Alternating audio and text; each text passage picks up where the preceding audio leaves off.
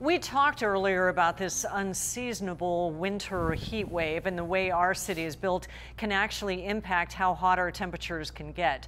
And that can create disparities in communities that already lack resources. ABC 10 News meteorologist Leah Pizzetti goes in depth into how San Diego is taking steps toward weather equality.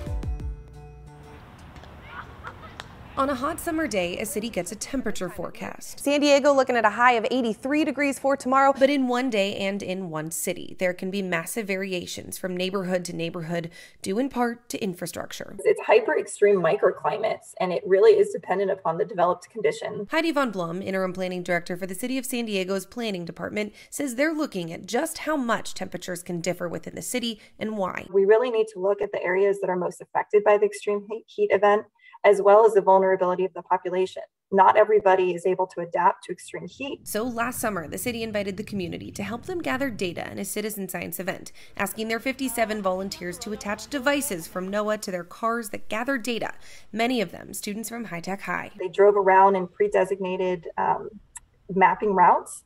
And the sensors collected at each second the different ambient temperatures along their routes. That data was then sent to Kappa Strategies, who put together this map that shows the difference in temperatures around San Diego at one time, highlighting the drastic variety. Overall, what it shows us is that on the same day, in a relatively similar location, we can see differentials in the heat by up to about 15 degrees. These differences in temperatures can be for a variety of reasons. Things like trees help provide shade, cooling temperatures, and the ground plays a big role as well. A surface's albedo is how much heat it reflects. Surfaces like pavement are darker, they're going to absorb more heat, making them hotter. So places with more pavement are hotter, causing that difference in temperatures. 15 degrees makes a really big difference, especially on a given day. You can see on the map that Balboa Park is cool thanks to all that grass and trees. Neighborhoods south of the 94 are a different story. What we've seen is that the extreme heat